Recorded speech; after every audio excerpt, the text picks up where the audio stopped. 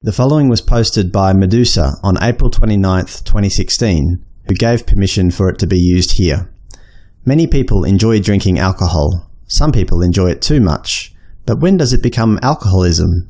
With some people, it starts off as a daily enjoyment, then it becomes a habit, and then it becomes an addiction. This addiction is called alcoholism, whereby the person becomes an alcoholic. When I was a child, I thought that alcoholics were the bums that lived under the bridge, in the park, or wherever they could find. Unfortunately, this is not the case. Some of the people suffering from the disease called alcoholism, yes, disease, are everyday people holding down jobs, supporting families, etc. Your priest, your pastor, your father, your mother, your sister or brother, your child's teacher, or even your doctor. This is the harsh reality of alcoholism. If you have the potential to become an addict, it chooses you. Of course, you have to be exposed. The drinking of the alcoholic affects every member of his or her family. The children and spouse of the alcoholic adapt certain patterns of behavior so they are able to cope with life. They cover up the fact that there is a drinker in their family. They do a lot of things, knowingly or otherwise, to help the alcoholic keep on drinking.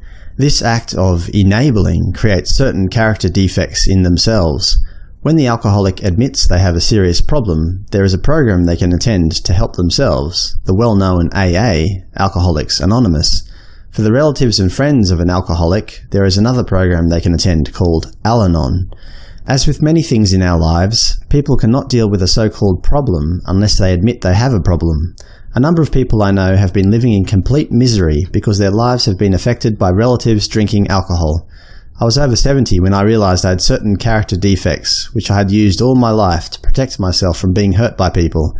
I learnt as an adult that I was a child of an alcoholic. One of my main character defects was that I thought I was in control of everything, and that everyone was my responsibility. I soon learnt that I was not in control of anyone, and was not responsible for everyone. The only person I can change the behavior of is myself.